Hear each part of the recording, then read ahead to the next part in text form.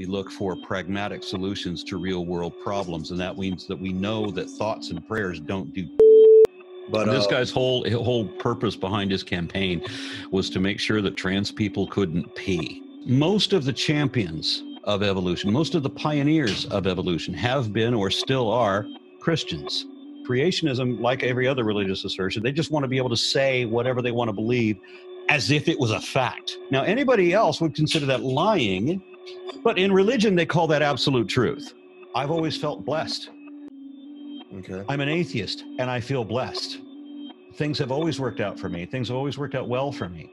I used to take my emu for walks down to the park. And it's Perfect.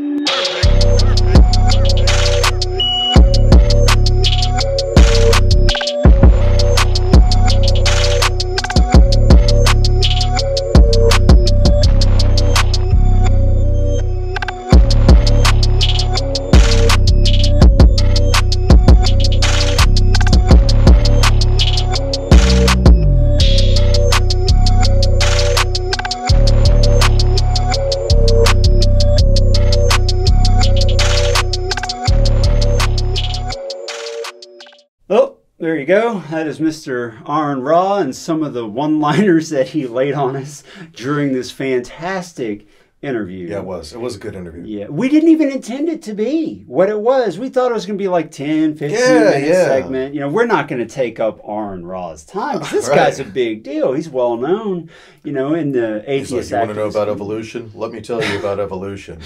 Yeah. And first of all, when you reached out to him, like, psh, we're not getting Aron Ra on the show. He's not coming on the show.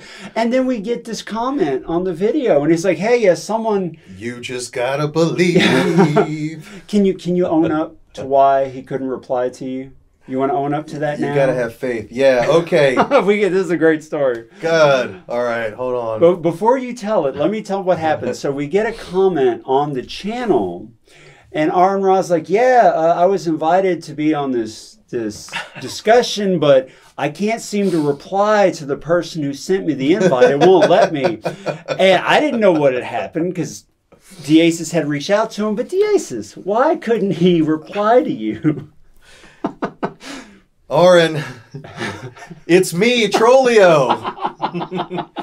Your long-lost buddy, man. I used to chime in on his page all the time and debate evolution and abiogenesis with him. And he would just get really pissed off, and I would say shit that would really piss everyone else off. You know, because I'd be like, oh, well, if that's true, if, you know, this is this, then how do we know this, this, and this? And, you know, Aron, he's like, well, as I explained to you the first time in my first response, which obviously you didn't understand, you know, he didn't break it down simple. I'm like, oh, so what does that mean? Finally, he just blocks me. And he's like, Trollio has been blocked, and everyone's like, you know, clicking the like button on it. So, yeah, Aron, it's, I hope you're doing well. Praise atheism, praise the atheist. But yes, it is I love Trollio. He blocked you from his channel, and then you managed to get him to interview for the show. Which, first of all, I got two things to say about that before we play the interview. The first one is, thank you very much, Mr. Aron Ra. It was a fantastic interview. We're very glad to have had you. He covered so many things we didn't expect him to talk about, from politics, to evolution, to creationists, to personal growth. The emu section is, wait till he starts talking about his emus. It's just a great discussion from a very eloquent, intelligent guy, and I was very glad to have it. But also the fact that he talks about his personal growth and how he's changed through the years. I thought it was kind of fitting that he came on the show, even though you were Trollio, and he had blocked you, because you too have grown a whole lot in your perspective and outlook since that. So 5 years ago when I Providence. Providence. Well, 5 years ago when I first started talking to him and chiming in on his page and watching his videos, I did not think that my first discussion with him would go so well. Yeah. And, you know, turns out he's a really nice guy. Unless you debate evolution with him. But even then, I noticed that when he was making his arguments, he has a lot of strong words, but he was directing them for the most Definitely part. Doesn't mince it. For the most part, he was directing them towards the ideas that he disagrees with, and not so much towards the people. But there was one or two exceptions of people apparently he's had a lot of bad blood with, and so he had a few choice words about Everybody knows Aron if you're into science and atheism in America. Yeah. But I really expected a whole lot more of that than he gave, and I was very impressed with that.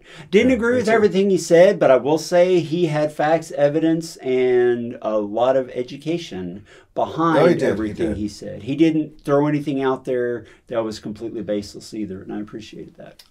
I wouldn't say that there's anything that I directly agree with nor disagree with. And I still hold most. I did learn a few things, but I still hold, a lot of the same position that I had before we interviewed together. I am agnostic, and I question both sides. So to be fair, I question the side of, law of attraction, magic, the universe talking to us, positive vibes, negative vibes. And I question science, evolution, atheism, and abiogenesis too. I question anything I question anything that I can't. I question anything that I have not experienced for myself. And I'm a skeptic of anything that, I can't verify for my own self. Yeah. But I'm respectful of other views too. So, anyways, but I don't know if Aron originated the quote, but I saw it associated with him when I was looking him up. That any assertion made without evidence can be dismissed without evidence, and he definitely shows that to be his general approach to this subject. He is your straight up 110% materialist. Yeah, sure. He is a materialist.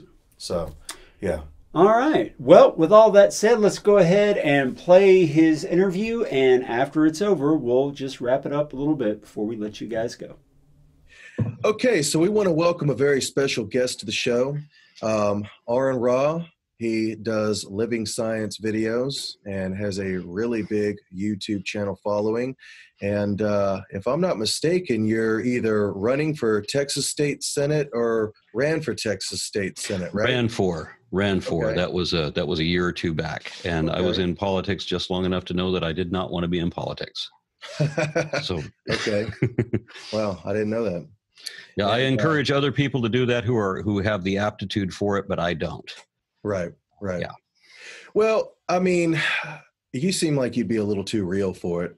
Me and John were talking about that before you came on. It's just like, wow, I'm surprised he would do that, because you got to be pretty phony. You're not really the phony type. Yeah, there was that. About the only thing I was looking forward to was doing debates against the Republican opponent. And honestly, even if I didn't win the seat, I mean, all I really wanted to do was just get debates in there, because this guy was such a complete card. Yeah. I'm like you. I can't be politically correct. If somebody's full of shit, I just got to call them out and be like, yeah, I'm sorry. That just doesn't make any damn sense. But this guy's whole purpose behind his campaign was to make sure that trans people couldn't pee. That was his principal issue. Yeah. And I don't see how, infringing other people's rights is a platform. Right. Yeah, and I remember we were talking about this a little bit earlier, because I think we both kind of consider ourselves, not completely to one side or the other, but somewhere in the middle as independents. And I don't know what that means. I mean, I'm unapologetically left. I'm not in the middle. Oh, are you? In the middle. I'm in the middle of the left. Oh, you're in the middle. Okay. So I'm definitely left of center. I'm not a centrist at all. I gotcha. And the reason that I say that, I want people to understand what the left means. Okay. The biggest issue that I see wrong with politics right now, those dogs. So yeah, all night bark-o-matic over here. I bet you get really good sleep. Yeah, he sleeps under our bed like a huge teddy bear or something. But anyway, What was I saying before he started going off? Yeah, you were saying that you're in the middle of the left. Oh, yeah. What I see wrong with the politics in the country right now, well, there's lots of things wrong with our politics right now, but one of them being that people don't understand what a left and a right is. And it's not really a left-right situation. The real problem is the other axis on the political compass. Dog!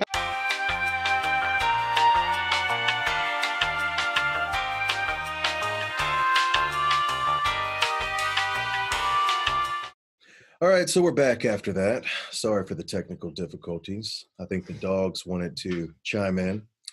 But we were talking about politics, and I was saying that I feel like I'm somewhat in the middle, and you say that you're in the middle of leftists. Yeah. And the reason that I say that, I think that that human rights have more precedence than corporate profits. And the biggest problem that we have, and one of the several major problems that we have in politics right now, is that if you just look at the left-right spectrum, which this is, our current situation is not even about that. Our current situation is not even on that axis. If you look up the political compass, you'll see that there's another axis between authoritarianism and anti-authoritarianism. And that's where the real anti-authoritarianism, also known as libertarianism, except not to be confused with the Libertarian Party, which is exclusively a right-wing group.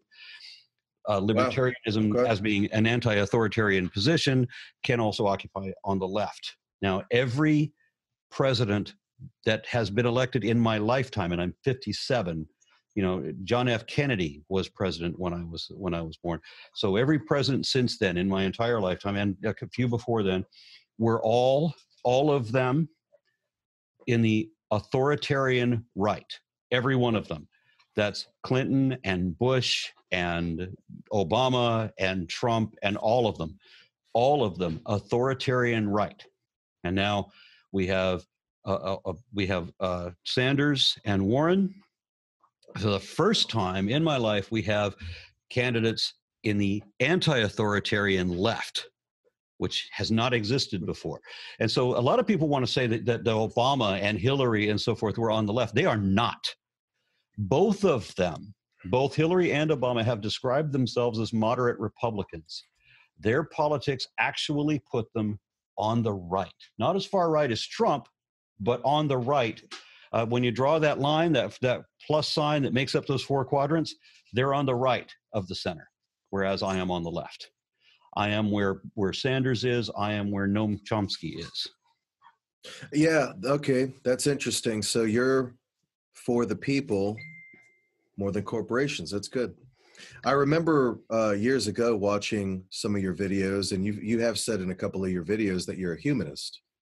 Yeah. So, and that, to give a summary description of what that means, is that regardless of your religious perspective, you know, most humanists are atheist at the same time, but that's not exclusively true. I mean, we do have some humanists who have religious beliefs at the same time. The idea of humanism is that we look for pragmatic solutions to real world problems, and that means that we know that thoughts and prayers don't do that. We need to actually take action, and we need to make donations, and we need to actually do something to try to make situation better. We can't literally wish upon a star that you'll get the help that you need and not do anything about it, because that doesn't help.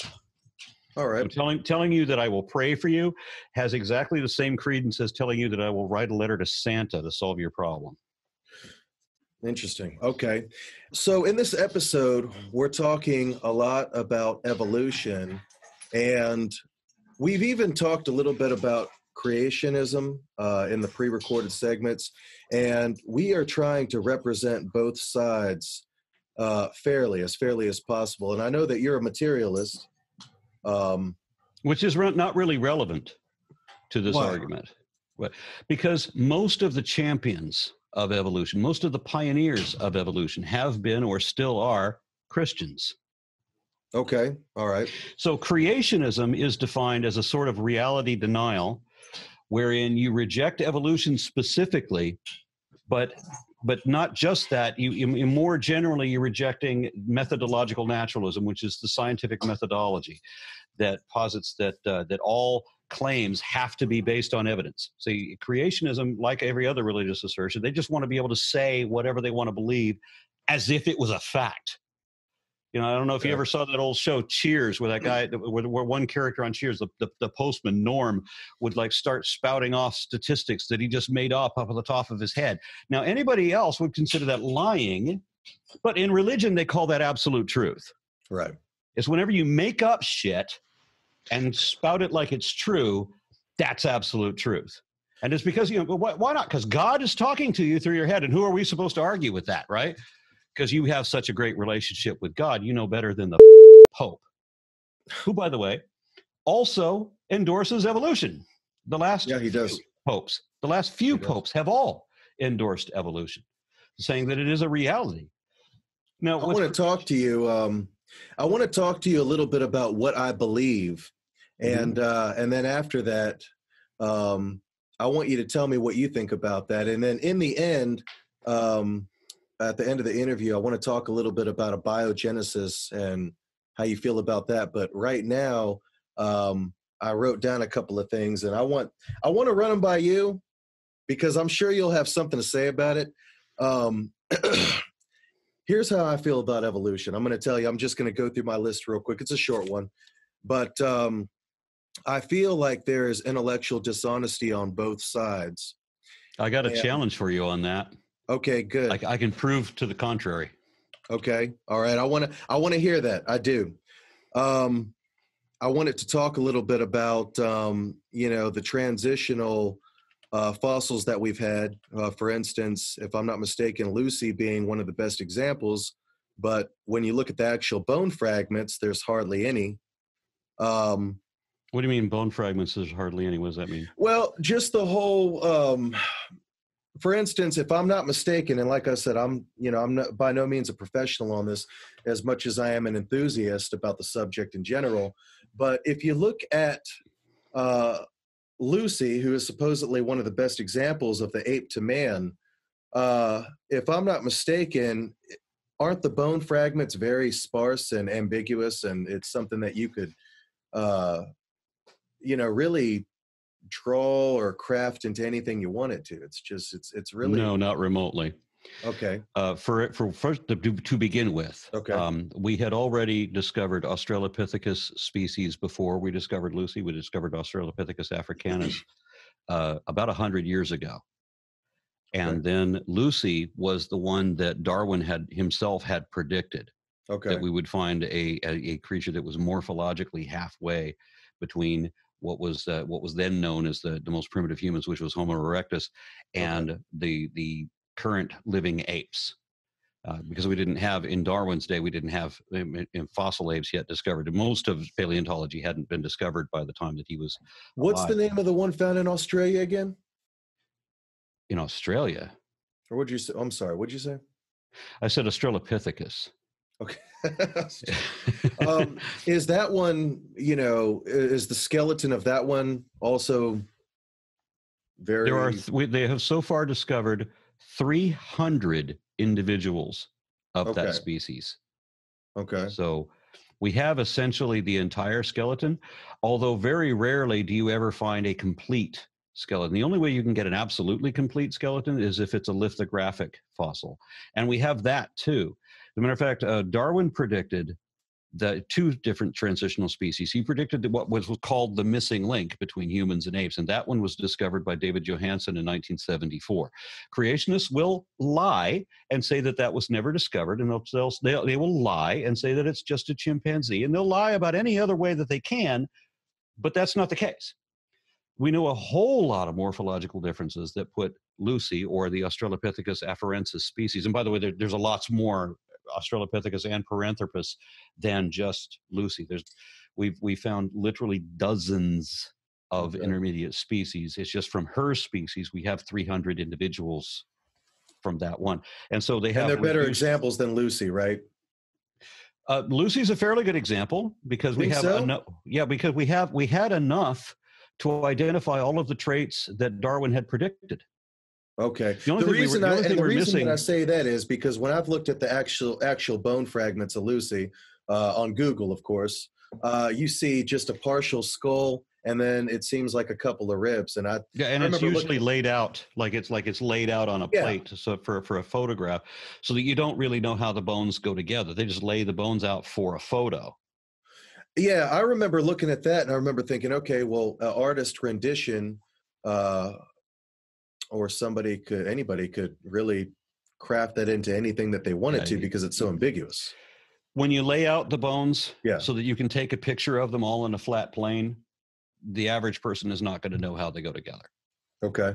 But when those fragments of skull, when you pick them up in 3 dimensions and see how they're going together, then you're able to measure, brain capacity, for example. I mean, and for one of the important things with Lucy was that they identified the location of the foramen magnum, which is the hole in the skull where the spinal cord goes. Now, in a chimpanzee, that hole is in the back of the skull, and in a human, it's directly beneath, because our head sits on top of our neck instead of in front of our neck. Does that make sense? So if you were if you were able to walk around as a quadruped, if you had ridiculously short back legs, and so you're able to walk around on all fours, you'd be walking more like this. You'd be looking down at the ground. Yeah. So, but chimpanzees look forward. So there's foramen magnum is in the back of their skull. Right. And Lucy's is intermediate, directly between where a chimpanzee's is and where a human's is. Same thing with the pelvis. The shape of the pelvis on Australopithecus afarensis is halfway between a chimpanzee pelvis and a human pelvis. Same with the feet, which were discovered in later examples, and footprints. So the Laetoli prints, for example, which were in fossilized volcanic ash, showing that their front toe is splayed more than ours. The Laetoli prints were humanoid footprints in ash, that because they're volcanic, we can date those, and so that they date back to the same time as the fossils for Lucy do. So we also found foot bones for Lucy. So all of this coordinates. Okay. Yeah. So just out of curiosity, real quick, just for the viewers, how do you know, or what convinces you that we are definitely in the line, or Lucy's definitely in the line of us, or that we're definitely related to Lucy? Well, because I'm looking at this a little bit differently than you are. I'm looking at it from a phylogenetic standpoint. Okay. So I'm looking at it cladistically. Now, Linnaeus, I remember you talking about clades. Yeah. So Carolus Linnaeus in the 1700s, I think it was 1735, he came up with Systema Naturae. He was the first one to try to classify all living things. Now, he was a creationist. He lived 100 years before Darwin. He had no idea about evolution at all. He was before Lamarckism even. So evolution was not a concept for him. He thought that species were fixed and that every species was created by God. But what he realized in classifying them was that he did not come up with the list of created kinds that one might expect. He said every collection of species fits into a parent category, and all of those parent categories collectively fit into larger parent categories that include certain groups of them. And all of those larger groups fit into even larger groups that compress them, right? So it's... How do I describe this? Like ducks, for example, like mallards are ducks, but they're not the only ducks. We also have, you have Peking ducks and Muscovies and so forth. And then we have in the anseriforms, we also have the larger category, which includes the other anseriforms like geese and so forth, and all the different species of geese. And then larger than that, now we've got another collection of chickens and everything. And they are more closely related to the ducks than, say, just to make this easy, like eagles and hawks or vultures, they're on a different category, and then sparrows and on all they're in another category, but they're all within the larger parent category. And then there's another completely separate parent category for ostriches and emus and so forth. So now you have like two for neonates and paleonates. So all the birds we know fall into one or the two, and then we have a bunch of fossil birds that don't fall into either of those. They fall into other peripheral groups in even larger categories that go back through time until they begin to include what we traditionally recognize as dinosaurs. So that we realize that birds don't just look like dinosaurs, they are dinosaurs, literally. That actually brings me to something that I did want to talk to you about also. So I've always had a hard time accepting that birds are dinosaurs, and I want to tell you why. You've talked a lot about in your videos about Archaeopteryx, And this is probably a layman's question here. I'm probably asking a, total question that you hear every day, but aren't dinosaurs supposed to be reptiles or related to reptiles in nature and thereby cold-blooded, whereas birds are warm-blooded? That was a bit of creationist pseudoscience that began in the early 1800s. Okay. Under the leader of, well, he was the initial father of paleontology was, God, I can't believe I can't think of his name. Because I'd like to know your thoughts on this. Yeah, well, so the founder, if you've ever been to London, you've ever seen the London Museum of Natural History is a magnificent building. It's like the most magnificent paleo history museum ever created. And it was created by Sir Richard Owen. It was founded by Sir Richard Owen. It's a magnificent structure. However, Sir Richard Owen was a creationist. He was also the world's foremost expert on paleontology in his time. So if Richard Owen had ever met a young Earth creationist, he would find that very confusing because he knew that the Earth is ancient. He knew how to prove that the Earth is ancient. He knew more about fossil species than literally anybody else on the planet. But he had these weird religious beliefs that he thought that God was a tinkerer who would learn from his own mistakes, and that God would come up with newer, improved designs that would be better than the older designs. So that I guess he just canceled out the dinosaurs. Exactly. So Sir Richard Owen, who was actually he was well respected once upon a time because he was the foremost authority, but he was also a vindictive shit who was eventually run out of the Royal Society for a whole bunch of different crimes based largely on his religious beliefs. And one of them being that he lied about the disassociation of humans and apes. He made up a part of the brain that humans, he said, had that apes did not. And Thomas Huxley indicted him at the Royal Society during one of their meetings when he called him out to say that no one who had ever examined the brain of an ape agreed with Richard Owen. That wasn't the only thing he did. Richard Owen also deliberately misrepresented the facts regarding pterosaurs too. He knew about Archaeopteryx and was trying to dismiss Archaeopteryx as being a fossil. He just called Archaeopteryx a weird bird and said that all of the things that Darwin had predicted in advance of before Archaeopteryx had been discovered, Darwin said that if birds had evolved from dinosaurs, then we should find a fossil bird that had unfused wing fingers. Shut up, dogs. So, within 2 years of Darwin saying that, they discovered Archaeopteryx lithographica. Now, this was lithographica because it's a lithographic skeleton, meaning the entire thing is there.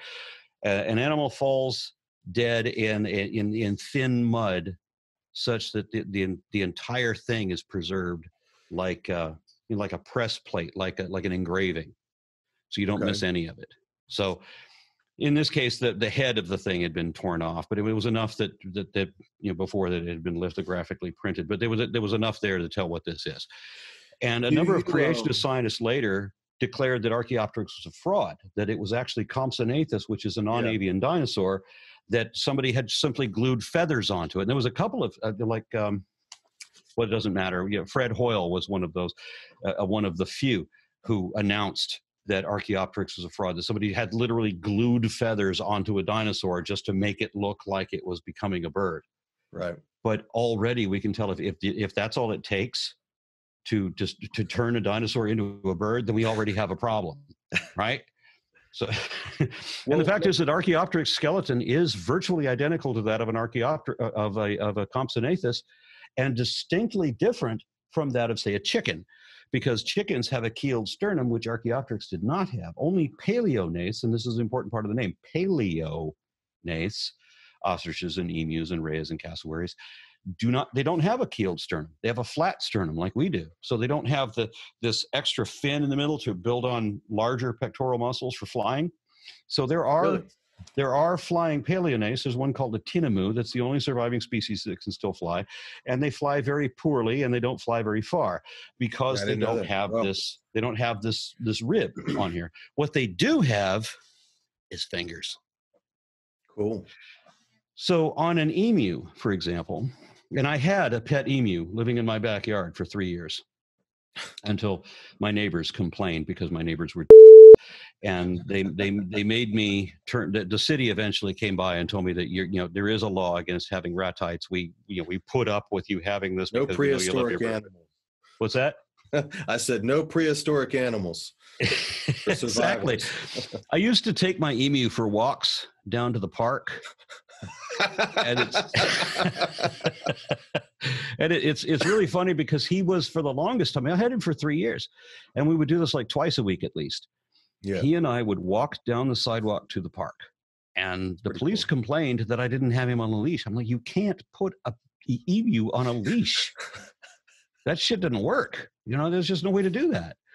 So he and I would just simply walk unrestrained, side by side, down to the park. And I would get to the street. You have to cross the street to get to the park. I'd put my arm out in front of him to block him. And then when it was clear to go, I'd move my arm back, and he and I would go across the street. And as soon as his feet touched the grass, he'd do this weird thing with his head and take off like Roadrunner in the cartoons.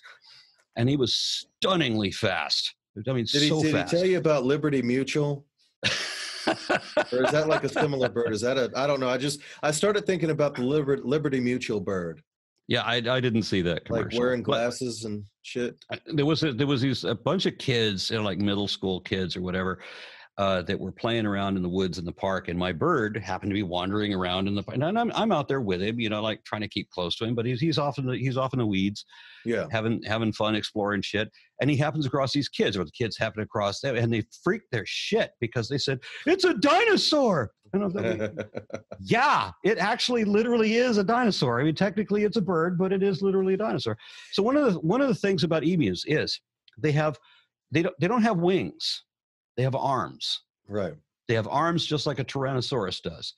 And instead of having the 2 useless fingers that a Tyrannosaurus has, emu has only 1. Okay. On the end of that arm is a finger, of course, and on the end of that finger, just one finger and the end of that finger is a claw. But what's interesting, why would a bird have a claw on the end of its finger unless it's a vestigial limb, meaning it's a carryover from being a dinosaur, right? But the more interesting thing is it doesn't have muscles in those arms. It cannot move those arms. Why would you have a claw in an arm you cannot move? That is pretty interesting. Yeah. So that's just one of many myriad examples we've got for vestigial species, which a lot of people misunderstand. Vestigial species vestigial features does not necessarily mean useless. It means it's no longer being used for its primary original function. It's being used for something else, or it's a diminished original function. Like we still have canines. Damn, so no irreducible complexity. I mean, no. Every argument that was made for irreducible complexity was disproved in a court of law after it had already been disproved in science. Every one. I saw that. So getting back to the dinosaur thing, I want to ask you this because I wanted to know your thoughts on this. So for the layman's out here, do you think dinosaurs were warm-blooded and were they reptilians? Oh yeah, I'm sorry, I've got on. Yeah, no, it's all good. It's a big subject, but yeah. Richard Owen realized they were warm-blooded, and really? that jacked with his reality, because he had this belief system that warm-blooded animals, and we still have some residue of this. We have the idea of being warm-blooded means loving and caring and nurturing, whereas cold-blooded is just methodical killers, right? So right. He was the one that presented this idea. And when they discovered moas, with the giant Australian moa, which is also a paleognathe like an emu, it's an emu that's like 11 feet tall, but it's basically an emu. And he realized that these are very similar to the dinosaurs that they were pulling up. And there were a lot of features in the bones of the dinosaurs that were different than lizards or crocodiles, your turtles, your basic cold-blooded reptiles. And these were the type of features that are exclusively found on warm-blooded animals. So he came to realize, he knew that dinosaurs were warm-blooded, but he didn't want other people to know that, because it with his artificial reality that he had made up for himself, where God was a tinkerer and where God had let all of the iguanodons wear out and die and replaced them all with cows, and all of the the megalosaurs. Oh, is it megalosaurus? Yeah, megalosaurus was one of the ones that he had taken apart in the discovery, at least in naming the thing. Megalosaurus is like a giant version of a velociraptor.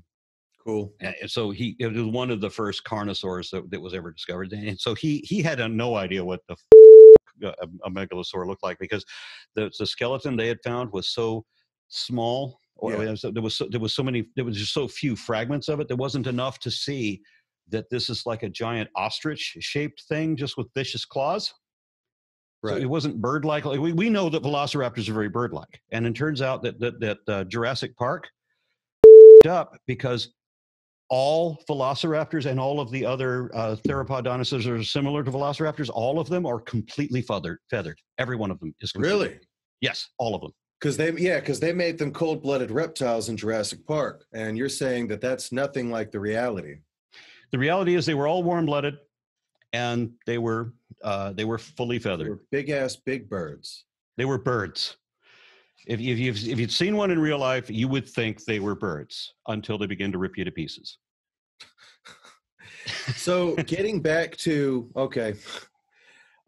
that's funny as hell, by the way.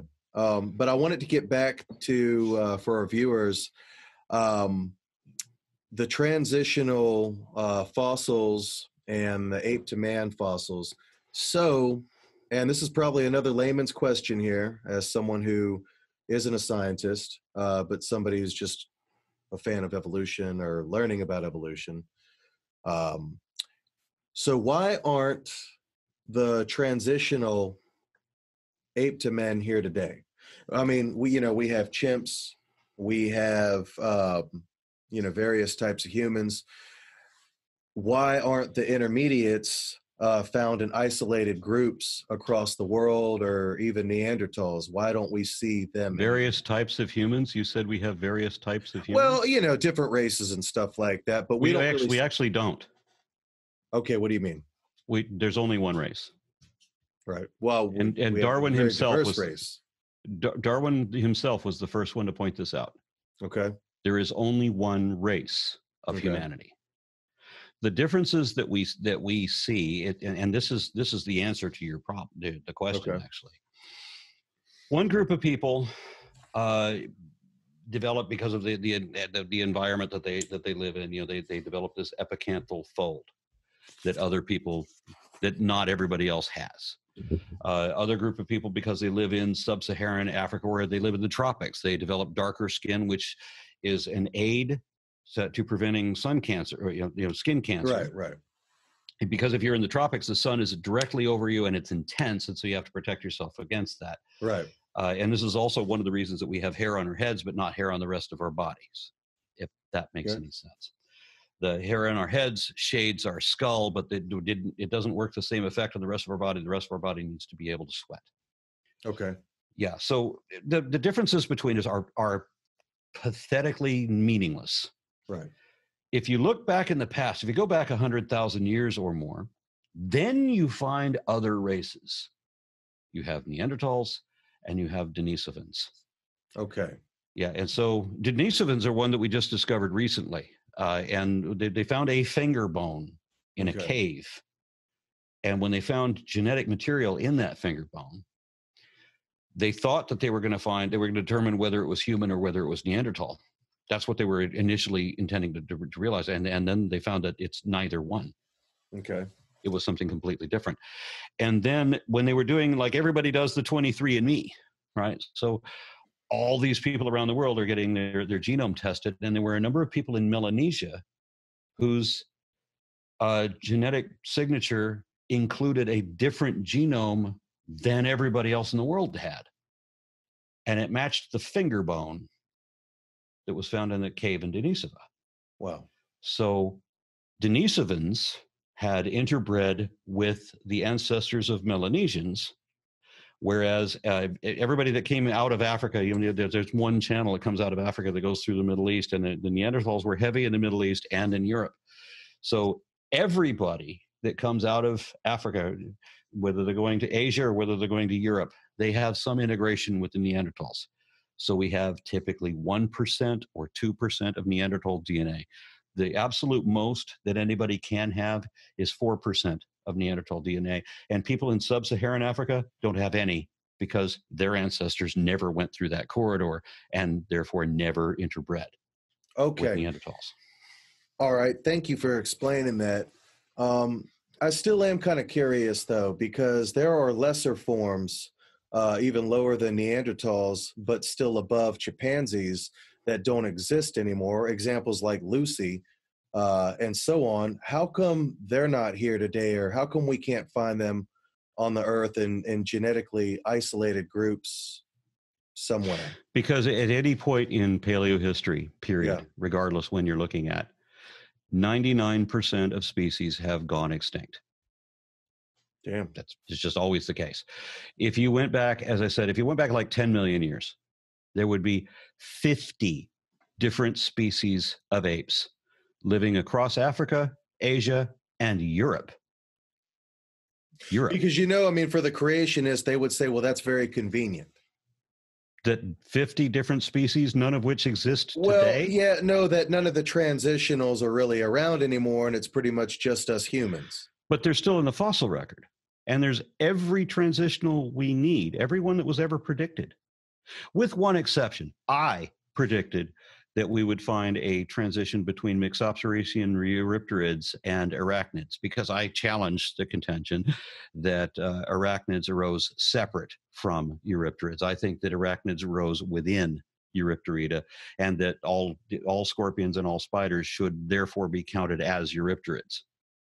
Okay. I have talked to some paleoentomologists who say that my idea has credence. So if we ever discover that, that's one of the few things that we're still looking for. Okay. All right. The important thing is we need to understand what evolution is. And evolution in this summary definition is descent with inherent modification. Now, creationists lie, because the creationist position is entirely based on frauds, falsehoods, and fallacies, and not one word of truth. So one thing that they have to do is misrepresent what evolution is. So they want one thing to give birth to another fundamentally different thing, which never happened anywhere in paleohistory. And they know that, and they don't care, because it's all about make-believe. So it's all about lying to people to convince them of something that was never true. Okay. Everything in evolution is just every new species or genus or whatever was just a modified version of whatever its ancestors were. So everything fits into a subgroup and then creates a new subgroup and then a new subgroup, but it still belongs to every other subgroup. So anybody that's interested in looking this up, I did a series called The Systematic Classification of Life. And it'll probably be 50 episodes or more when it's done. I think I've only uploaded 47 episodes so far. And it covers our entire evolution from molecules to man, based on the genetic signature and the fossil evidence and the derived synapomorphies that we've established so far. Okay. Evolution is a process that we watch happen, and the most obvious example that people always bring up is how we can affect changes in dogs. Now, artificial selection works uses the same processes as natural selection, but kind of in the opposite way, because we do selective breeding for our purposes, not for the purposes of the organism. So the organism ends up losing when we do the selection. So ducks, for example, we get Peking ducks, where suddenly the ducks they're too big and fat and their wings are too short, they can't fly anymore. But they're much better for us to eat because we've selected them that way. Natural selection favors the organism and works to get whatever improvement is for the organism. And natural selection obviously would never select for a duck to be better for us to eat. They want to select for the duck to be better at reproducing, which means it has to be able to live long enough to reproduce. Right. And so most of evolution doesn't actually have to do with natural selection. Most of it doesn't. Natural selection has to select on genetic variants. So genetic drift is actually the prime the prime directive, that this the prime selection or this the prime evolutionary mechanism. Darwin couldn't figure that out because he didn't know about genetics. So he wrote that he couldn't figure this. What was the inheritable traits from mother and father that was inherited into the young that gave them this variation by which natural selection could work. And Gregor Mendel, who was a monk, was doing experiments with pea plants, and he was the one that eventually discovered genetics. And he wrote to Darwin saying that he had found his answer, but for whatever reason, Darwin never read and understood that Gregor Mendel had answered that mystery. And in fact, the scientific community didn't discover it for decades. Somebody else had discovered genetics later on, and then somebody else had resurfaced, you know, this thing you just discovered, and I know you're really happy about this. This other guy discovered it 30 years ago, and we just didn't notice because nobody read his papers. So. Okay. All right. Well, this has been really educational. There are, there is some things to me that seem interesting about the Bible's. Here I go.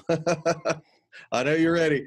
There's a couple of things that have interested me about the Bible's interpretation of how life came about, and it does seem to match discoveries in science and evolution. Let me explain, and maybe you can correct me here. Because I'm mystified, obviously. I see it. I see you getting started. Okay, so it talks about the creation, the days of creation, which we know that word, the Hebrew word, doesn't actually mean day, but it talks about the gradual progress of life on the planet, and it talks about how things were. The Bible talks about in Genesis 1 how things were in the water first, and plants. Yeah, let the earth bring forth.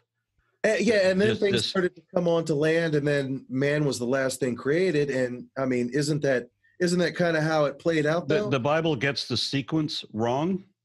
Was it? I mean, is that correct, though? I mean, did it? You could, if you wanted to be very creative with your interpretation, and a lot of people are, and the Christian scientists who are champions of evolution. And I'm not pushing for either way. I'm not taking sides here. I'm just okay. Just understand that creationism denies evolution and denies methodological naturalism. Literally denies scientific methodology. Okay. But theistic evolutionists are scientifically trained Christians who accept evolution, and their interpretation of the Bible is that God said, let the earth bring forth these things after their own kind, which is a perfect example of cladistic phylogenetics. Creationists refuse to accept that because it means that we are apes. But you know what? I'm sorry, we are apes. We can prove that we are apes. Worse than that, we can prove that we are monkeys. Not just that we came from monkeys, but that we are still monkeys right now. Interesting. The weird fact, I've argued with a number of creationists about this. You take any of the, and my series talks about 70 different named clades in our ancestry.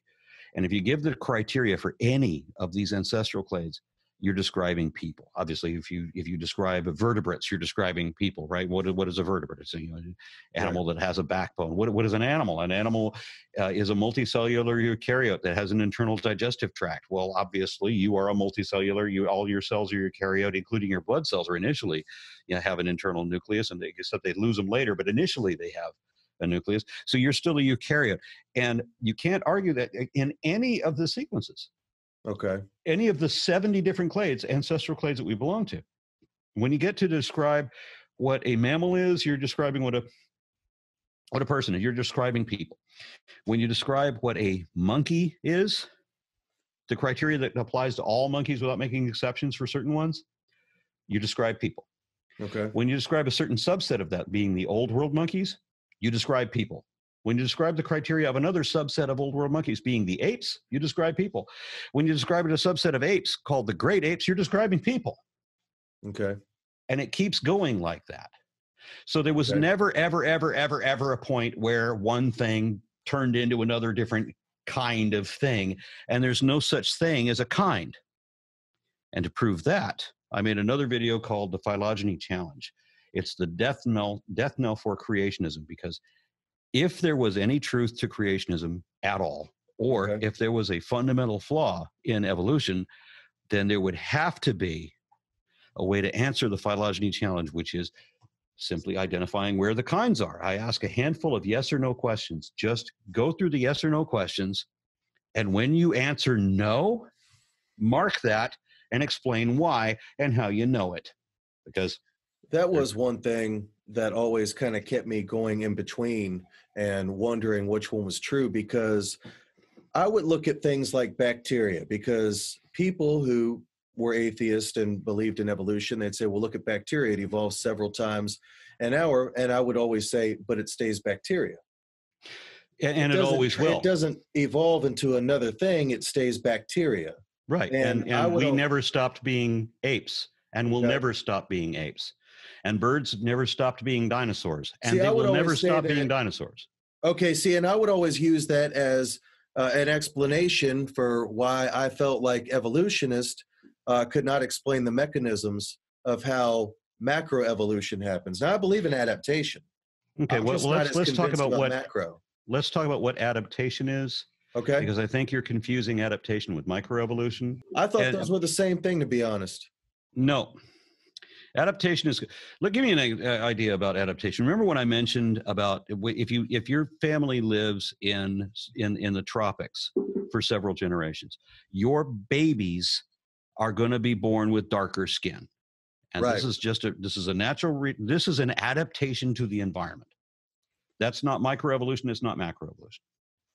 Microevolution is when you create hundreds of different breeds of dogs recognized by the American Kennel Club, for example, or when you have 7 different species of tiger, 4 of which are already extinct and the other 3 are endangered. But you have 7 different species of tiger. These are all within it. All of these can interbreed if you were to put them together. They're all chemically interfertile, and they're willing to interbreed, which is another one of the, when you were talking about sexually reproductive animals, one of the criteria is will they, not just can they, but will they in a natural environment. When you put an animal under stress, it'll do things that it wouldn't do in the wild and so forth. Right. So microevolution, the simplest way to put that is variation within a species, so that you can have a number of traits that appear in one group that are not shared with any member of the other group. Like you start with bloodhounds. Yeah. And you create from bloodhounds basset hounds. So you've got a bloodhound with short legs. And then you take that basset hound and you make it even smaller, designed for hunting badgers in tunnels. And now you've got a dachshund, right? So basset hound or bloodhound to basset hound to dachshund, right? So you can see how that works. And one can emerge out of the other. They don't necessarily have to. They can all come from a sister group. Okay. That's variation within a species. Macroevolution is variation between species, meaning speciation, when a new species emerges.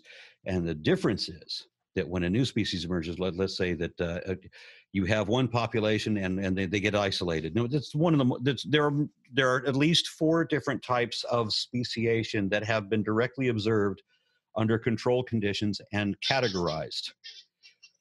One of the most common ones, this is one, of course, when you separate, I don't know if you can hear that or not.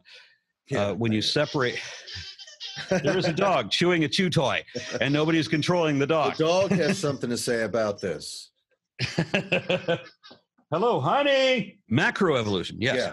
So speciation is when you have one population, let's say they're divided geographically. Yeah. And like ring species are a great example of this. So you'll have species that species of salamander that go around the San Fernando Valley, for example, or you have species of tern that go around the entire Arctic Circle. And so you'll have a number of different collective species that appear all around that map. And species A can breed with species B, and species B can breed with species C.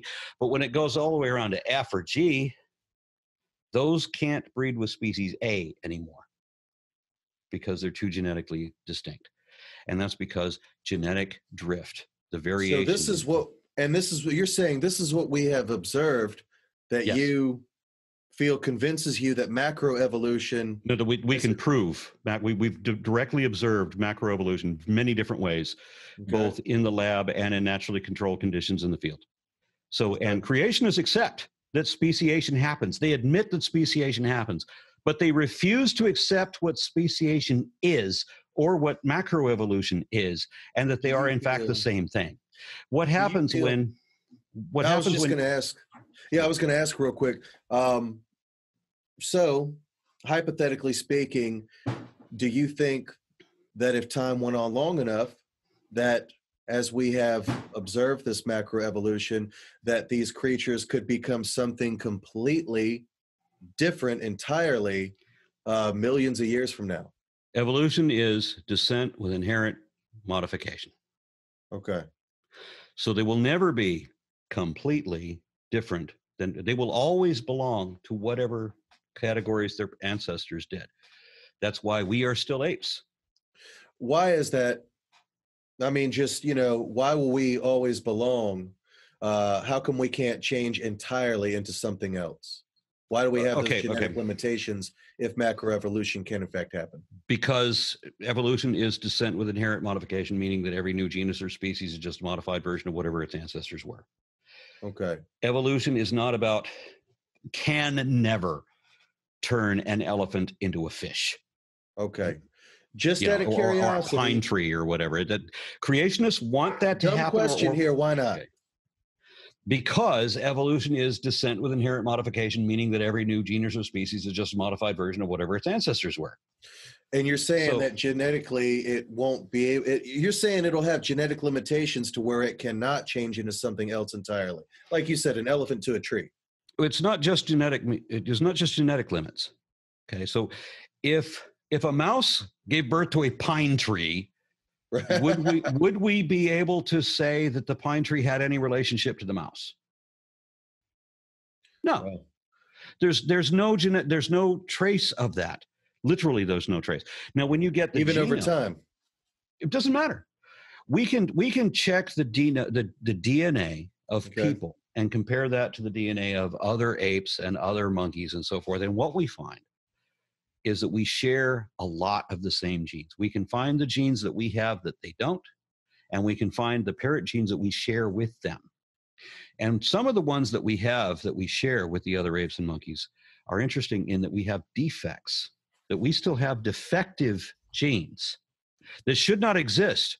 Why would, if we were created, why would we have defective monkey genes? Genes that work in monkeys, but that don't work in us. They may produce a protein, but the protein doesn't work, or it's the wrong protein, and it has an adverse effect.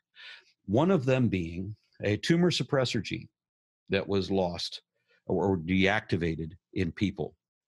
And the result of that is that we are more susceptible to brain cancer, but another side effect of that is that it causes our brains to grow larger than any other monkey. Wow. And that's a defect that caused that. Another one of our defects. That we're so intellectual. Another one of the defects of genes, one of the monkey genes. And there's a lot of regulatory genes that we have with monkeys that don't work in us. We still have those genes, and we would not have them if we were created. Why would God give us defective monkey genes? Why would God give us the same genes he gave it to monkeys, but that they don't work in us, that they're broken and don't do anything in us? Why would God give us ERVs in common with apes and in common with monkeys, showing that our ancestors, in common with the monkey ancestors, suffered through the same diseases, and that they developed those antibodies, and that this was encoded into their DNA? There's no reason for that. A creator God would not have done that unless he wants to lie to us. I'm definitely a skeptic of the Bible, so a lot of this I can definitely sympathize with. It's important also to look at the fact that the Bible is just one collection of man-made mythology, right? And that it's not the earliest one. That there are other older myths that the Bible is largely based on. The books of I agree with that. I feel like the Bible has borrowed from a lot of older legends, so I agree with you on that. I do. So evolution is something that we can see happening. We control it. We use it in agriculture every day, not just with dog breeders, but with everybody that breeds farm animals. That everybody that breeds corn. You know, corn was developed from a type of grass called teosinte, and the difference between teosinte and corn is 5 genes, 5 mutations. Wow. Yeah. And so ancient people were literally eating grass and picking the ones that were the most edible and planting those better ones. Wow. And so they get one that has bigger seeds or more digestible stalk or whatever. And so after just 5 mutations, we get corn. Now the problem with this is when you do too much breeding too fast. Okay. Because when you do the old-fashioned type of sampling, before anybody knew anything about genetics, when they're just selecting for the features that they want, right? They have still 1,000 years of this new species to develop its relationship with the rest of the environment. When we have like 10 new crops of different types of species of corn in a decade, they don't have that, and sometimes they lose some of their adaptive advantages. Okay. Of what the old versions of corn had, because as a natural selection doesn't work for the organism, it works for us. Okay. Whereas artificial selection, when natural selection works for the organism. Thank you. Yeah, no, it's all good. There's 2 more things I wanted to talk about. I want to talk a little bit about abiogenesis, and then I want to talk a little bit about what I currently believe. And I wanted to hear your thoughts on that, because I'm sure you'll have a lot to say on anything where the word believe is involved. So, I want to ask you a little bit about abiogenesis. What do you think about abiogenesis?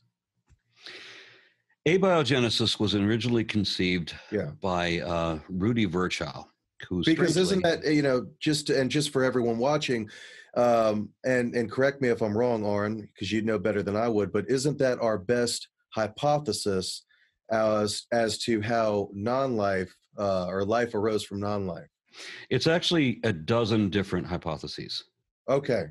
All right. Yeah. So Rudy Virchow came up with this idea, and a lot of people this is a sad thing. When you look it up in the dictionary, no dictionary that I've ever seen has been able to make the distinction, because they're all written by Christians, I guess. And so they can't seem to distinguish spontaneous generation from abiogenesis. They are not even related. The dictionary will tell you they're one and the same thing. They're not. Spontaneous generation came up with by Steno, who believed in this theory of vitalism, back when theories in science could still be disproved. Nowadays, the criteria is much higher. There hasn't been a disproval of a scientific theory in more than 100 years. Really? Essentially, nowadays, the criteria is that a scientific theory can be viewed in very simple terms as being a hypothesis that has been effectively proven by being verified by so many different trials and tests and so forth, and never being contradicted once. It's been tried and tested, and it's gotten to the point where there's so much evidence supporting that it would be perverse to question it anymore. Because isn't and you've talked about this experiment many times, but, and again, I could be wrong here, but the experiment where they took the amino acids and zapped it with electricity, wasn't that related to an experiment of abiogenesis of how life could arise from non-life? And they tried it, they failed it, et cetera, et cetera. They created the amino acids. They didn't start with the amino acids. Okay. So they started with base chemicals of what they expected of a prebiotic Earth, and they did a number of different experiments with different chemical constructs. So the first experiment that Yuri Miller, Yuri Miller experiments, the first ones that they did were based on the first hypothesis of a prebiotic Earth, and those did produce amino acids. So they created this environment. There's no oxygen, and they have all these vacuum tubes, but they also had methane, and they had some organic compounds, because organic chemistry does not mean that it has organs. It doesn't mean that it's alive. So that's one of those things that people keep misrepresenting. I hate when you look up organic food. All food is organic. Yeah, right. It's all made of organic chemistry. But then they said, well, wait, we don't think that the prebiotic Earth was in this chemical construct anymore. We think it was. Now, mind you, his experiment produced amino acids. Right. It was successful. And so they came back later and they said, well, we think that the prebiotic Earth was more like this. So they did the experiment again, and this time it was called Volcano in a Bottle. just out of curiosity, and like I said, I mean, why didn't it produce life? Because it's a multi-stage process. Okay. Life is extremely complex biochemistry. And so you are not going to mix in a powder of different things, add a drop of water, and poof, it turns into life. It's not like that. There are so many different constituent or sequential steps to get to. That's the thing that kind of confuses me. If we're so confident in it, how come we cannot conduct any successful experiment that can produce life from non-life? You mean why didn't Craig Venter create a living organism in his lab out of base materials, which he did a decade ago? Or why didn't people create a life-like membrane that has homeostasis, which they did a month ago? Or like any of those other instances where people have done exactly that? The more important thing is that we had to figure out how nature did it. And so we have to figure out how did nature come with the prebiotic earth chemicals and build these increasingly complex macromolecules to get to the point where they are life. So we have to come up with the construct of DNA. And how do we know, where did DNA come from? Well, RNA actually builds DNA. So we have to come up with what created RNA to build the DNA. And we found a number of things where RNA can be created by itself even without an enzyme. You just put it in the right chemical environment. If you put it in contact with montmorillonite clay under the right chemical circumstances, it will automatically self-catalyze into RNA monomers. Now, how do you get to base chemicals that start that? Well, then that's another premise, which gets back to the Urey Miller thing. So you start back with the volcano in the bottle. You create the amino acids. And then there's the next experiment, which takes the amino acids to the next more complex stage. And then there's another type of experiment that takes the next complex stage, and so on, until we get to RNA, which then creates DNA. And then all we have left are some of the organelles. We have to figure out how the organelles came about. And you mentioned bacteria. What you said was actually very interesting a minute ago, and I just want to make sure that I heard this correctly, because it kind of blew my mind, and I'm sure the viewers watching will be pretty surprised by this too. So you're saying that successful experiments have now been conducted where they have taken they've created life from non-life. They've definitely done this at this point. Life has 7 criteria. And what they've most recently constructed was fantastic in that they had something that has homeostasis. They created, for lack of a better term, they created a virtual organism that moves and eats and has homeostasis. Homeostasis is one of the important elements of life. It's one of the 7 criteria that it has to have. Everything we've ever created before that was either we can assemble living organisms out of their base constituents and have them function, which again, if creationism were a thing, that shouldn't be possible. But if they've done that, what was more impressive is when they show how nature can automatically, under certain chemical conditions, produce the components that lead up to the next chemical stage, and then we have a different hypothesis for how does it get from that stage to this stage, which is even more increasingly complex. And there was one study. Has any of that been done in the real world? All of these have been. Okay. All the things you said something about virtual or simulation. When I say virtual, I mean almost there. So it has homeostasis, which is the one component that all previous examples did not have.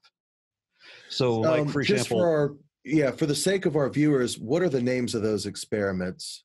So people could look those up. Anybody? I'll tell you what. I wrote a list. Okay. I'll include I'll give you the paragraph. Okay. Of everything that I know about abiogenesis. It's a summary. It's as brief as I can make it. It's still hundreds. It's a huge paragraph. Make it. Yeah, well, I know. It's a complicated subject. That's why I'm asking so many questions. I'm trying to make sure that me and the viewers understand this. Yeah, abiogenesis is actually very complex. Yeah. So when Rudy Virchow came up with this, is an interesting thing. A lot of creationists will come up with it. The law of biogenesis, right? Well, that was Rudy Virchow's idea. He came up with the law of biogenesis. He said that life comes from life. he said that cells come from cells, and that's true. Both statements are true. Okay. But he also said that diseased cells come from diseased cells.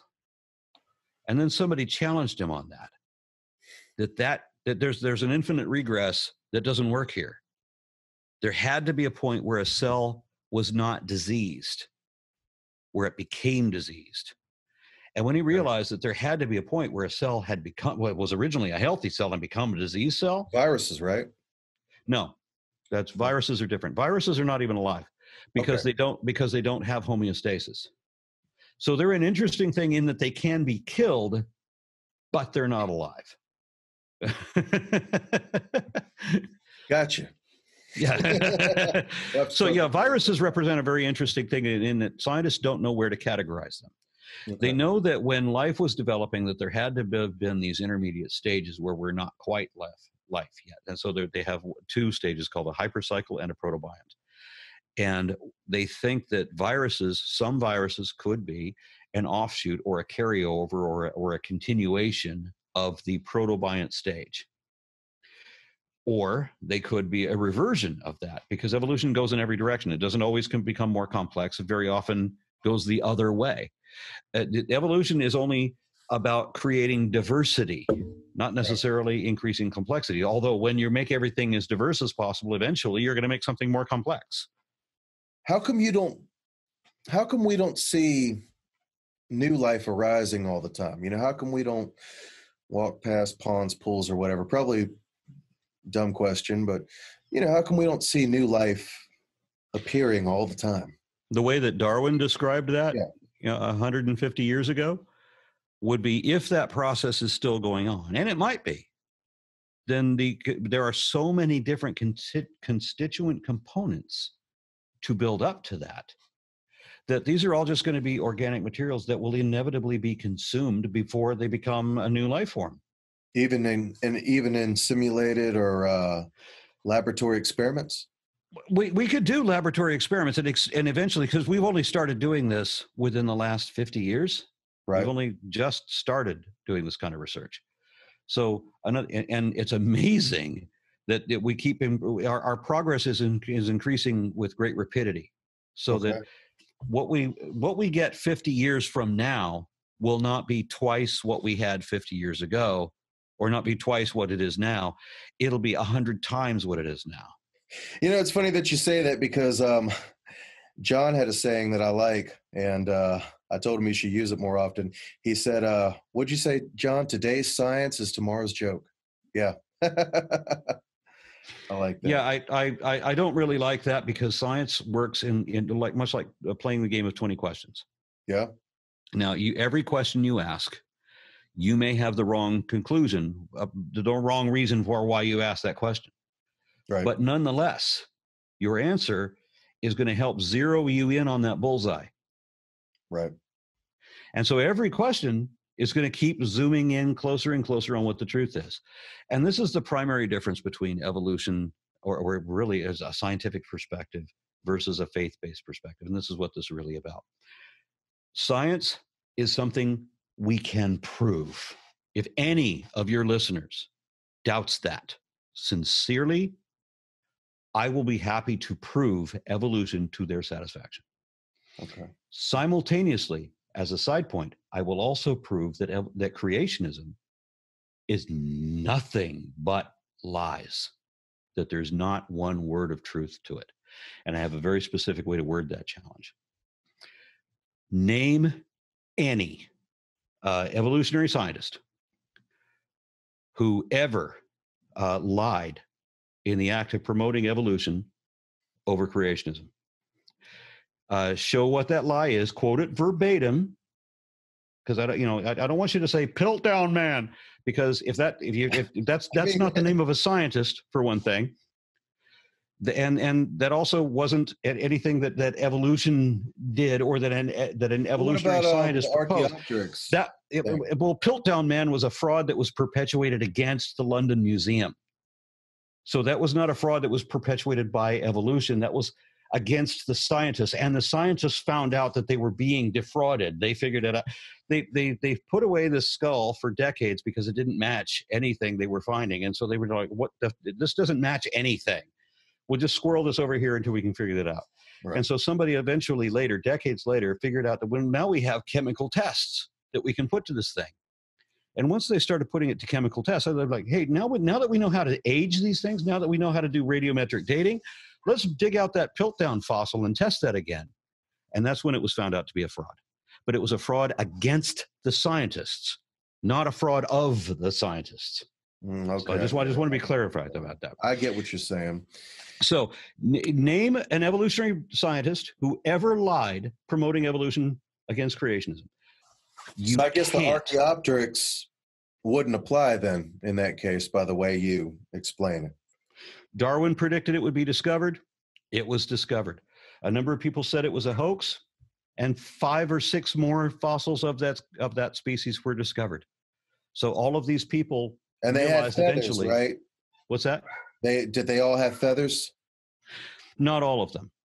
Okay. So there was a couple that didn't. But they're still lithographic skeletons because of the type of the basin that they were found in. Okay. And even the ones that were stripped of their feathers by ants or predators or whatever, they were still able to tell that this is not a Compsognathus skeleton because the arms are too long. And the only thing that has a Compsognathus skeleton, but the arms are ridiculously long like that, is Archaeopteryx. And so when they compared it to other Archaeopteryx skeletons that had already been found, they realized that even though this doesn't have feathers still attached to it, that's what this is. Okay.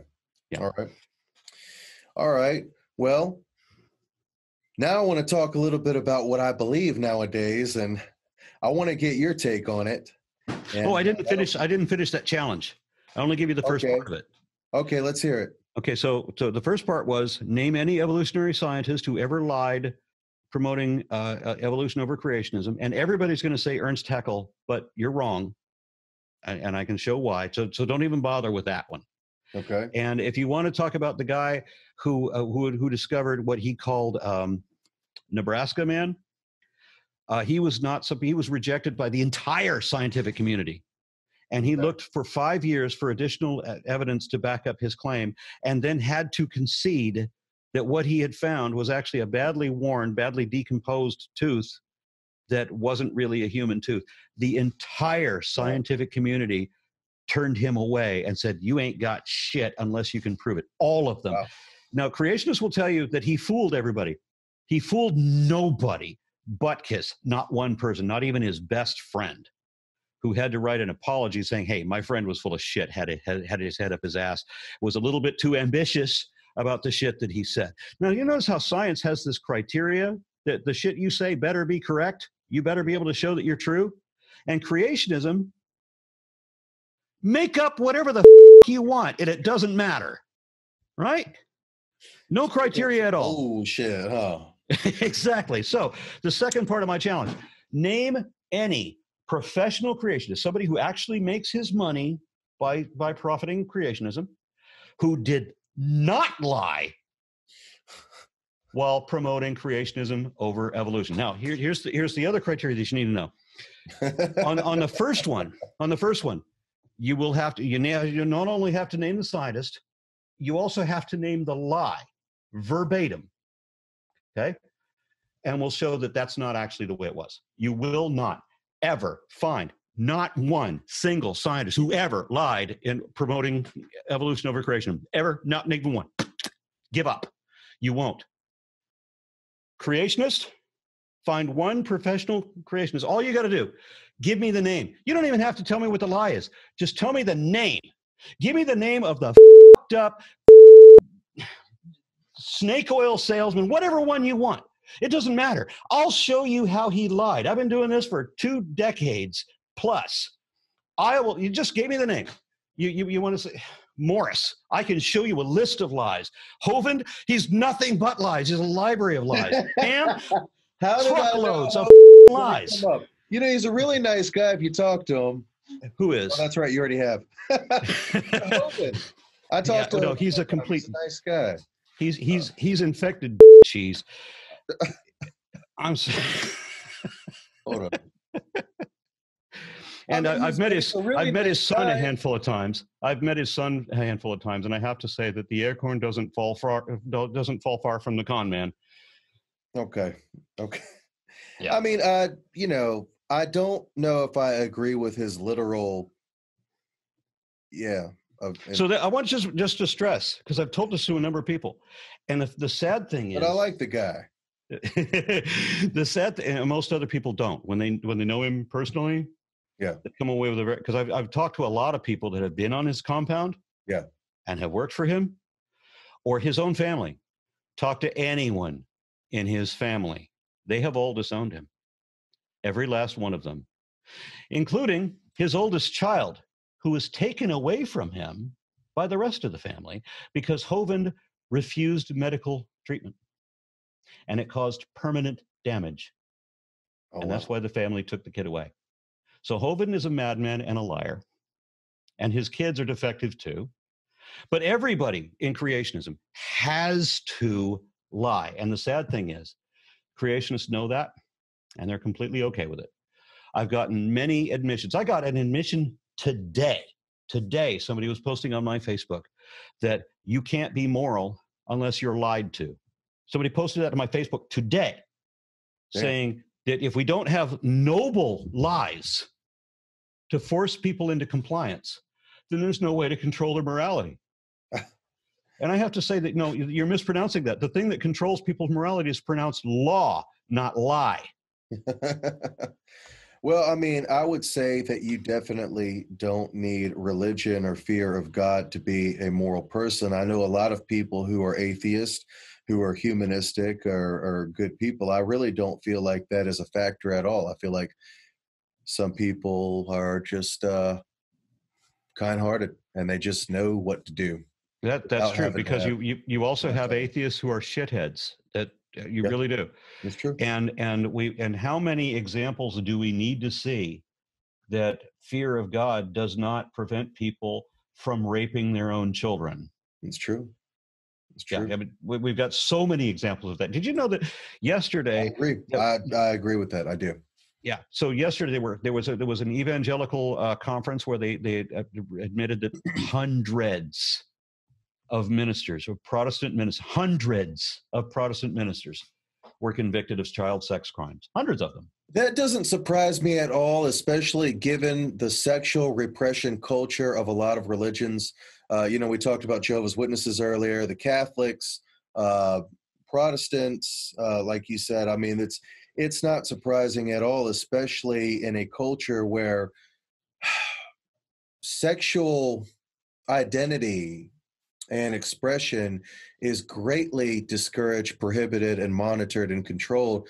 Of course, you're going to have people that are repressing this to the point where their frustrations are probably, and I'm not justifying it at all, as much as I'm saying it definitely needs to be considered as a factor, is probably not healthy emotionally. So I agree with that. I do. Yeah, and I just want to clarify again that just as I said that being atheist doesn't make you a good person. Right. Being religious doesn't make you evil. Right. I've known people who are genuinely good-hearted, compassionate people, and because of their misleading upbringing, they think that because they're good, kind-hearted, compassionate people, that they should be Christian, and so they become evangelical ministers. I know a guy who's an evangelical minister, and yeah. I love him. He's he's a genuine sweetheart. Nothing he believes is true, not a word of it. But that doesn't make him that doesn't make him a bad guy. Yeah. Okay. So that's your challenge. Now I would like to, this is the final segment here. No, this has been a really long interview and I really appreciate your time. I appreciate you putting up with me being so late. No, it's all good. You know what, man, we're all human. Yeah. So I want to talk a little bit about what I believe nowadays. And, like I said, I definitely want to hear your commentary because I'm sure you probably will have a couple things to say about this. So I identify nowadays as primarily agnostic. So if you know anything about us, which I'm sure you know plenty about us, we're not really convinced either way. Now, are you convinced that an actual deity really exists? I don't know, but I will say this. But so that means you're not convinced. If you don't know if you're convinced, you're not convinced. Okay, fair enough. Then you're an atheist. Well, then, okay. All right, well, here's where it gets tricky, though.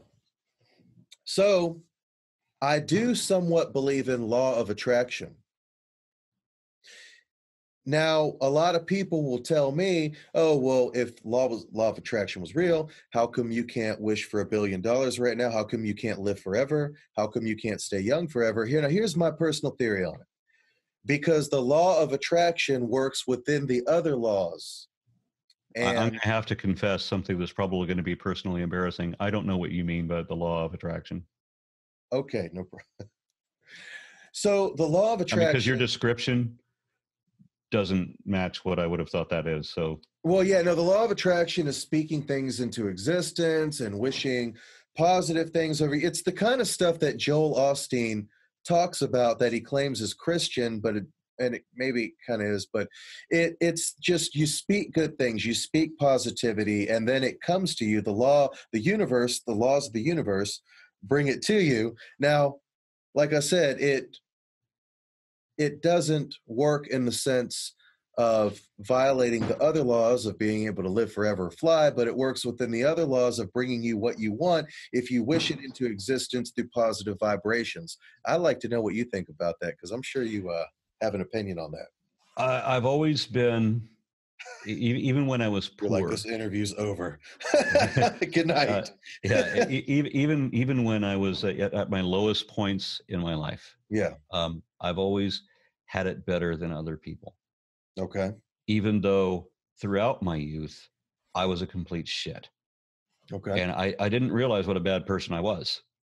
I always thought I was great, but I had to realize in retrospect, like every year of my life, I look back on who I was the year before, and I'm always ashamed of who I was 1 year ago. Now, just extrapolate that back over 20 or 30 years and imagine what a shitty person I was way back then. If I'm ashamed of myself over every year, that means I'm improving, but it means I started out from a really bad place. So you feel like through your younger years, you were a bad person? Yeah, I would never have realized that because, everybody that's 20 years old thinks they know everything, right? And without going into too much detail and without trying to pry or be nosy, what do you think made you a bad person? You said selfishness. I happen to be a very good-looking young man. Okay. And that enabled me to get away with not having to even have a job for a long time. I mean, I would walk into a party, I would meet the most beautiful woman there, and that's it. I would just, I was very selfish, okay, because I just got what I wanted, and I didn't have I thought I had compassion for other people, but I didn't express it. I wasn't concerned about other people's feelings. Now, the reason I bring that up, is I was a complete shit for so much of my life, and I got away with stuff that I shouldn't have gotten away with.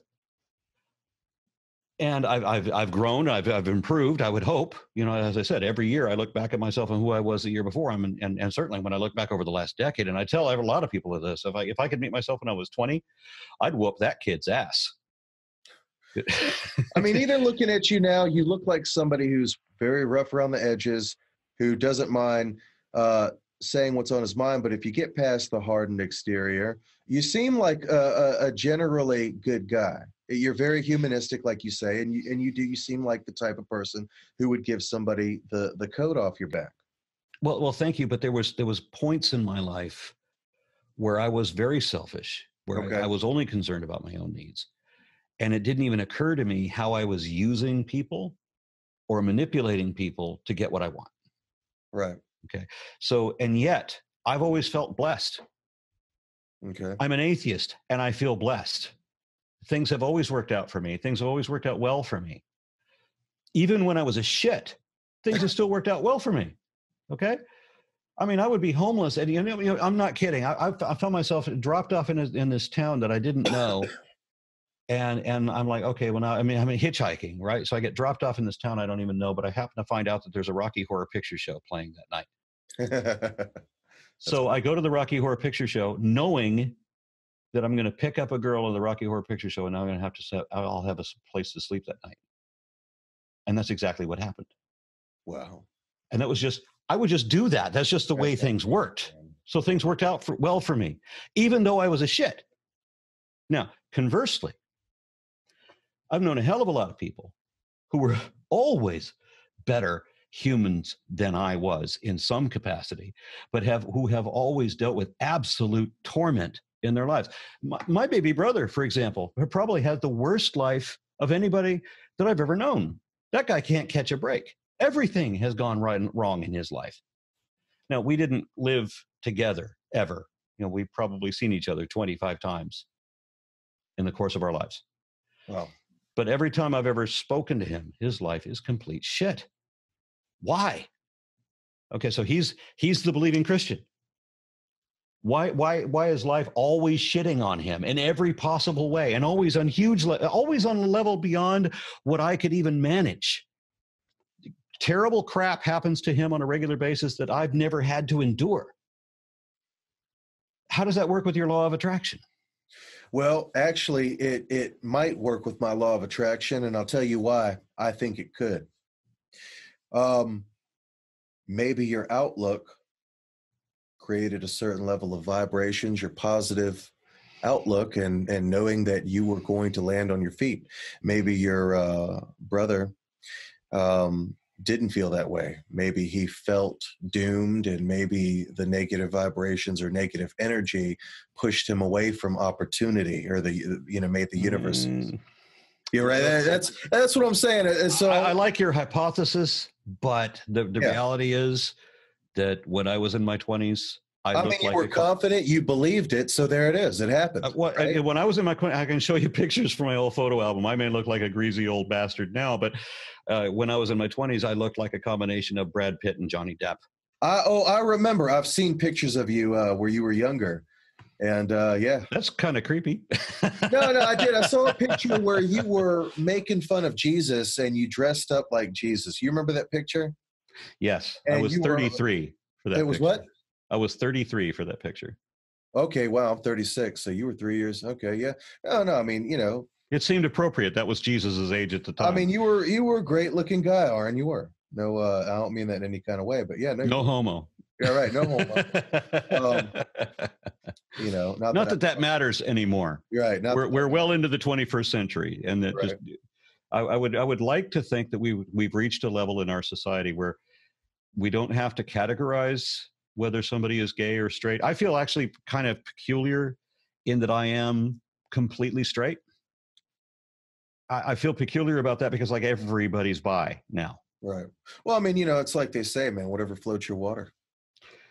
Well, they used to say that you were either gay or you're straight. And then we realized, well, there's this whole bi category, and right. There's actually more categories. So it's not even in two directions. It's now in this direction as well. And everybody's in a bell curve, so that most people are actually kind of bi.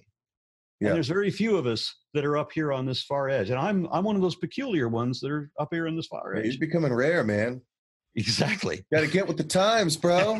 Come on.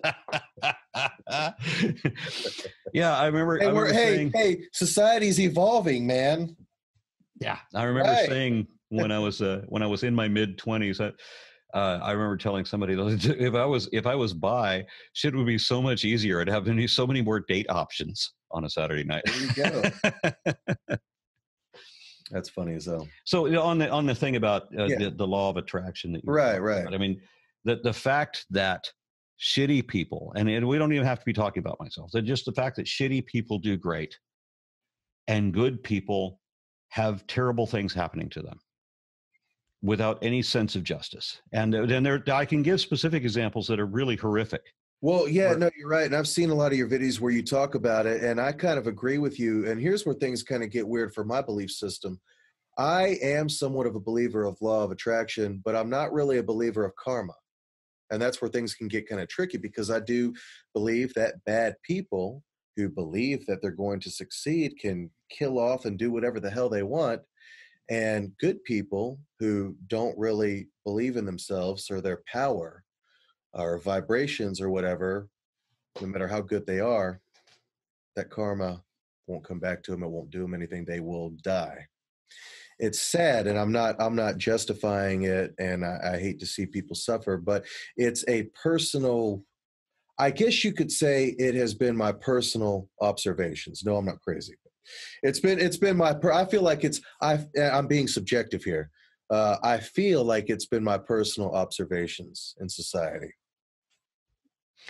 I used to believe in karma, and it was the last thing that I continued to believe in when I lost faith in everything else. I really wanted to believe in karma. I wanted to believe that that if you're a good person, let's say you're doing business, and you always want to be fair, you always want to honor your word, you always want to treat people right. I want to say that even if there's not a supernatural aspect of it, that there's some percentage of that, that people will respect that your word matters to you, and that you always have a good business ethic, and so people will respond in kind. But that's not consistent. That's right. And I've seen too many people who have a strong ethic, who are absolutely admirable, wonderful people, who get utterly shit on. Yeah. With no kind of justice. I'm not saying that happened to me. I'm kind of odd in that I'm saying I'm on the other end. I just always had good shit, even when I didn't do anything to earn it, even when I didn't deserve it, even when I did shit that should have caused me to get the bad karma, and it just never happened to me. But it happened to a lot of other people who deserved a hell of a lot better, and it breaks my heart that they went through that, not me. Right. I get that. I do. I get that because I know personally a lot of great human beings who I feel deserve a break. And it bothers me when I see them that I can't help them and that they continue to go through so much hardship. And I really hate that. So, I mean, I've definitely seen that too. And then I've seen assholes, people who, you get to know them and you're like, you are a terrible human being. And they get promoted to CEO. They start making $100,000 a year. They have a house, 2 houses, and it's just they become president. They become president. That's a good one. But no, I mean, I've seen that same thing, and I agree. It's a really sad situation. Yeah. Well, thank you for being on the show, and it's been an awesome interview. And sorry that it went a little bit long. No, it's okay. It's okay. Hey, maybe in one of your next videos, you can give us a shout out because we're cool guys over here. Let people know about us. We're just getting started. And yeah, I like the format of saying, "Is this real?" Oh, is that for real? Yeah, I like that idea. There was a thing that Penn and Teller did a number of years ago called Bullshit. Yeah. Did you ever see their show? I loved that. No, never saw that. My favorite episode, if you're going to only watch one episode of Penn and Teller's Bullshit, it's the one on bottled water. Okay. That was brilliant. Bottled water and feng shui. I think they did both in the same episode, bottled water and feng shui. Absolutely fucking brilliant. Yeah. And they kind of refuted their own position on libertarianism when they extol the virtues of having government-controlled regulations on water quality. Big old satire, huh? But it's still a brilliant episode. And the whole idea behind Bullshit was to take a given subject and show what bullshit it is. And they didn't always get that right. I mean, they complained that climate change for one point. At one point, they were climate change deniers. They denied that, and they both learned the evidence later and changed their position, much to their credit. Right. But for when they started the show, they were still climate change deniers, which was a little disturbing. But they've done a number. Any episode that I've ever seen of Bullshit, I could recommend. I loved taking the whole thing on the reflexology and chiropractic and all of those kind of pseudoscience, like acupuncture and all of those, and showing what bullshit all they are. And the experiments that they use to prove that are hilarious. You got to believe it, man. You just got to believe, Aron. Yeah, absolutely. So I like the format. I like the format of what you're saying about, like taking a subject and showing what is the truth of this. Yeah. because that's my big problem with creationism. There ain't no truth to it, not just to creationism, but to religion in general. Any religion, get members of any 10 religions and have any of them produce one truth that shows that there's a there, that there's even a supernatural. All of them are claiming these things about absolute truth. They all claim to be absolute truth, right? Well, if they all have mutually exclusive positions, they all can't be absolute truth, right? But absolutely all of them can be wrong, and they can all be absolutely wrong. Yeah. So which one can show any truth to their position? Well, that's what we try to do. We try our best to represent all aspects of an argument fairly. We don't try to have an opinion either way as much as we just try to dispute the aspects of the topic. And then we let the people decide. If you believe that, great. If you don't, well, that's fine too. Here's what we think. Given that description, and then I understand that the format about, interviewing me separate from interviewing a creationist. Right. Because I promise you that if you just had me on with a creationist, it would be a train wreck, and it would be entertaining for a lot of people who like train wrecks. But I remember, I think you did a promo for your video with Kent Hovind, and I think if I remember to quote you, or to try to quote you, my memory's terrible, but you said there will be a lot of hooping and hollering, but it won't be a debate. You said something to that, something about, yada, yada, yada. Apparently people think that I'm going to debate Kent Hovind and, yada, yada, yada. And there will be a lot of, this and that, but it won't be a debate. And I remember laughing my ass off. I was like, that's classic Aron Ra right there. Well, I appreciate that very much. Very best of luck with your channel and this format. I don't know how you could improve, because I always want to improve something like this, especially when it's a good idea and you want to keep it going. But I like when you take a topic and try to find the truth of it. Okay. That's brilliant. Yeah. Thank you. All right. Well, we want to thank Aron Ra for being on the show. And yeah. I have to say that I'm grateful and surprised by the interview. It went so much better and so much differently than I had imagined it would be. Mm-hmm. I had thought about discussing things with him for years. I even used to keep track of the cities he would visit, for his conferences and talks that he would do. And, I really appreciate, even him opening up about his personal growth towards him. Yeah, that was nice. Yeah. I was not expecting that. Yeah. I really wasn't.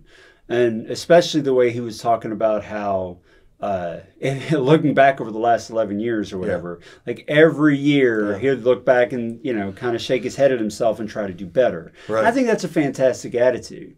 And the way, like from what you said, because I haven't seen him in his old stuff. I kind of felt the same way he felt towards the end about a lot of stuff too. Yeah. I'm sure we all do. We look at a lot of the things that happen and the injustice, things that look apparently not fair, and we're truly, anybody who has a heart is disturbed greatly by seeing that kind of stuff. Sure. I appreciated his willingness to talk about his friend who's a big Christian. He's a great guy, a real sweetheart. I don't think badly of him. But he views religion as a net negative. Yeah. Which I understand. Yeah. I do understand that perspective. I've heard that before. I agree with that. But at least he's balanced enough to recognize that it's not like everything about it is bad. Right. But in his view and estimation, it's a net negative overall. And that's a much more moderate position than some of the people you read in the New Atheist movement who are just all vitriolic and terrible. But I understand that that's how Aron used to be. That's how he was early on, right? I haven't seen his older stuff, but he was very like that too. But it shows a lot of growth. And I can respect that, because I do respect what people choose to believe as long as it makes people good people. But he brought up a point that we were both surprised about the warm-blooded dinosaurs. What was your take on that? I'm still surprised by that. All these years, growing up, all of us, Dinosaurs are, I mean, what do we think of when we think of dinosaurs usually, or at least what we did growing up? Some kind of reptile-related, cold-blooded creatures. Giant lizards. Giant, big-ass, overgrown lizards. That's how we thought of them, right? Yeah. Mm-hmm. So that surprises me. I still got to do some more research on that one, but yeah, no. But Thanks for that, Aron. It did, if it's true, and you know, he's the expert here. I have no reason to doubt. Yeah. I don't think he would say something without a lot of research because he's not known for that, right? Yeah. It would make the transition from dinosaurs to birds make more sense, because your objection was, well, but if dinosaurs were cold-blooded, had they changed to birds? Yeah. And he says, well, they're not, or at least the thinking is that they were warm-blooded. Yeah, because that to me seemed like way too many leaps. Yeah. It's like, okay, whoa. And then when he's talking about his emus, which was awesome. Poor emu, got taken away from him. I picture this big dude, Aron Ra, walking down the street with an emu just tagging along next to him going to the park. Liberty Mutual saves you money. Exactly. But he was talking about how do you say it? A vestigial? Yeah, limbs? the claw, the the finger. claws that are there, but they can't be used because there's no muscles that support them. And so they're like pointless limbs. And his point was that, well, why would God create pointless limbs? But in the case of evolution, it makes perfect sense that over time it was no longer necessary. But the DNA was still there for them to grow or whatever. And so they're there, but they're just not functional. Here is, and this is where even as a skeptic of a lot of popular evolution theories, or even so-called information and facts, that I can't help but say, yeah, I mean, it seems legit, because some of the things that you see on animals and even us that don't appear to be necessary or make any sense or even counterproductive to the creature's survival. I mean, it doesn't make sense from a creationist standpoint if, you know, God created all things perfectly, as he says, because some things just don't, from our reasoning capabilities, seem to make any sense. Yeah, I agree with that. Some of the stuff does not make sense. Yeah. And one of the things that I was iffy on with Aron is he was talking about when you got into abiogenesis. Yeah. I'm not an expert at all. Yeah. But after listening to James Storr, you know, who is a organic synthetic chemist or synthetic organic chemist, and just really dig into how impossible it is. And I went and I looked up one of the people that Aron mentioned about that had supposedly created cells in the lab or whatever. Yeah. They did, but these were like the most simplistic kind of, this was no cell that was created at all. So it's a huge leap. It's a stretch to go from that, which has been done, which, hey, that's awesome, because it's got all kinds of applications to medicine, and that you could make smarter drugs that would know how to, you know, function inside of people, whatever. Good thing. I'm glad. I'm glad that its progress is being made. But it reminded me of what James Storr said, that this little bitty thing will be just like extrapolated out into something it is nowhere near. And then the media will ramp it up, and suddenly everyone's saying that, oh, well, they created life in the lab. No, that's not what that is. And he has this great example of a turkey, which you'd have to watch, a proto-turkey.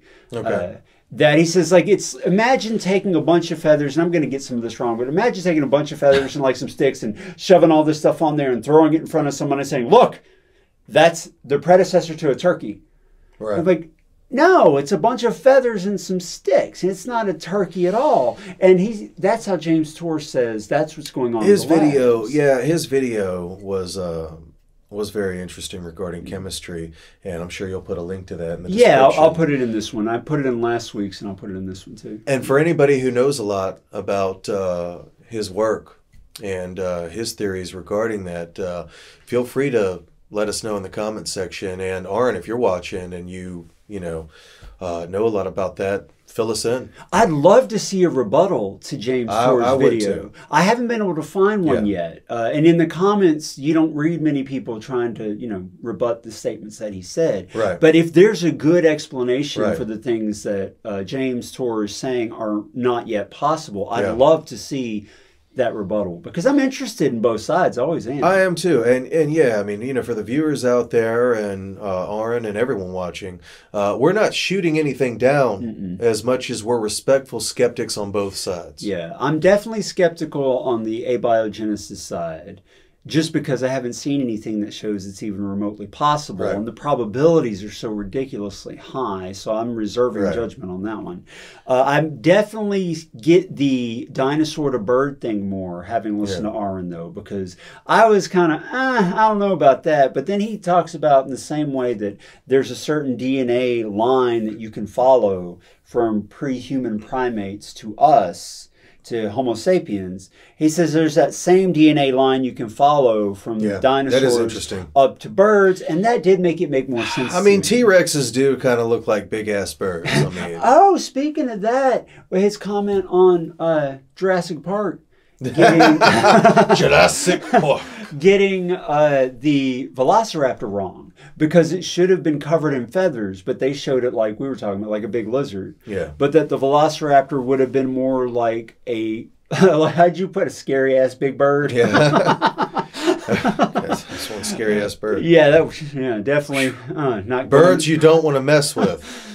Yeah, not going into that neighborhood. Yeah. No way. Yeah. But that made that line of evidence make more sense. I'm not fully sold on either side, but I'll give the man the fact that he's very eloquent, and he definitely added a number of points on the evolutionary side that I hadn't thought about before. Yeah, he did. He made some great points. He knows his stuff. Yeah, I learned a few things. I did. Surprised me a few times. Yeah. So... Well, hopefully you guys learned something. We'd love to know what you think, so be sure to tell us in a comment below. And especially about the chemistry thing. Yeah, especially that. I'd love to see any kind of rebuttal, even if I'm only going to... We're both scratching our heads at that one going, man. Yeah, even if I'm only going to understand half of what they're saying, just to get the gist, I'd love to see one if there is one. So let us know if you know about one. But if you have something you want to talk about on the show, be sure to contact us at the email address you see above, because we're always looking for new people to interview. And again, thank you very much, Aron Ra, for being on the show. It's just completely unexpected that we would even be able to have such an important figure talking, and that he was willing to give us so much of his time. That was great. I appreciate that very much. Definitely. So be sure to like the video. Don't forget to subscribe to our channel and hit the notification icon so you'll be notified when we release new videos. And as always, thanks for watching.